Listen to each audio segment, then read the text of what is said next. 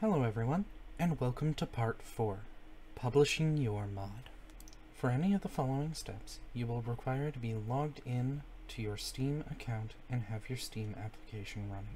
You then can click on Share UGC at the top of the screen. This will bring up the mod upload window. On this drop-down, you can choose whichever mod you would like to upload. After you have selected your mod, you can go about filling out the rest of the information in the mod upload window. As you can see here, I have filled out the information for the mod upload window. From here, you want to click Upload UGC,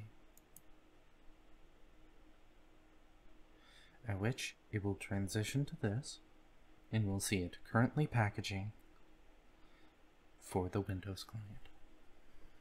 This process can take a long time. Once your mod has finished packaging and uploading, this pop-up will appear. It'll tell you that you can find your mod on the leapmod.io. It's recommended that you spend some time improving your mod's profile if you haven't already. Now that we have packaged and uploaded our mod, we can find it on mod.io. Next, we will want to run our mod on a server. That will be covered in Part 5, Setting Up a Modded Server.